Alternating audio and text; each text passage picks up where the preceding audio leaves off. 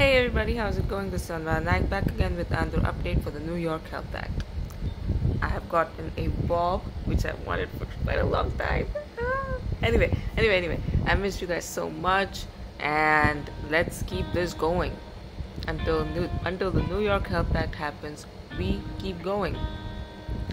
So for those who still don't know, the New York Health Act is a state-level single-payer bill which would insure each and every resident New Yorker for every medical necessary procedure, including primary, vision, dental, mental, long-term, you name it.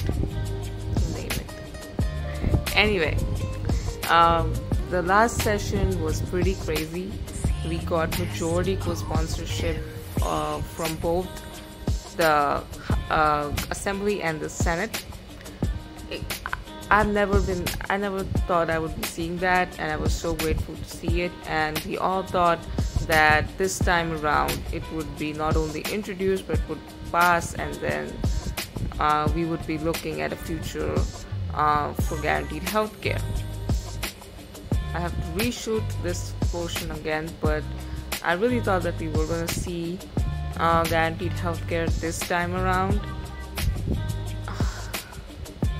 The impatience in my heart comes from the urgency of this act.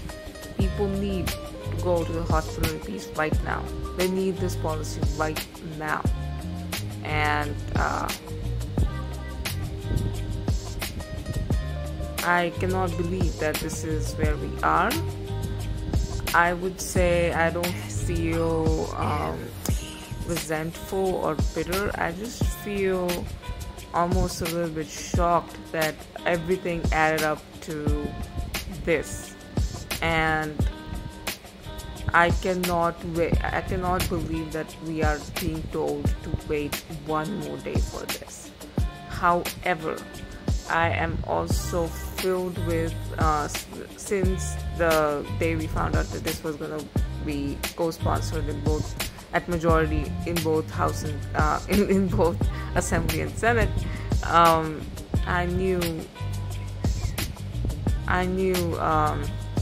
what it would feel like to have the New York Health Act passed, and since then I've never been more happier about it. I really know it's going to improve so many lives. It's going to help us make sure that we are owning our time, and it's not going into worrying about healthcare 24/7. Oh Lord Jesus, that's what I'm seeking. That's the release that I'm seeking, and I know that it is on the way, and that's why I'm gonna keep going until the New York Health Act happens to be close to that moment. And I'm going to keep telling you guys over and over again, no matter how much it seems, no matter how it seems, that we are really close to this. We really are close to this. And this is when we don't give up. We don't give up on patients' lives, and we keep going in any way that we can. There is a meeting with the Campaign for New York Health on June 30th, and the Campaign for New York Health is also participating in the Queer Liberation March.